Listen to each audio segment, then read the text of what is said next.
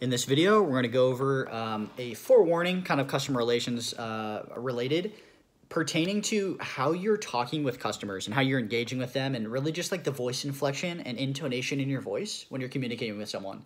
And this is particularly important over the phone. It's easier to verify that the conversation is going well and smoothly in person because you're like, the response is immediate. You see the person's face, and it's a little bit easier to do these things over the phone and make a brain fart versus in person. Okay, so just be aware of your voice intonation and inflection. Okay, so one example of this is going to be, I'm going to read the same script, and you're gonna I'm going to read it smiling and happy in the first one, and like sad and not happy in the second. And there's obviously drastic differences in how this script is perceived depending on how it's delivered, the voice intonation in which it's delivered. And one really good tip for this is, and this is going to be strange, but like, just smile. Smile when you're talking over the phone, because the person's going to hear it in your voice, right?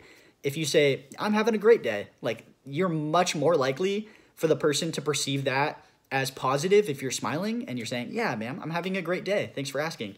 Instead of asking, and saying it in a pouty, whiny voice, I'm having a great day.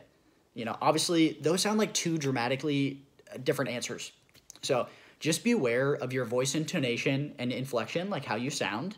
And one really good tip for that is just smile, and that's going to force yourself to respond in a certain way, and that voice intonation is going to go over better, very likely, with that customer than that same thing that you just said, I'm having a great day, versus I'm having a great day.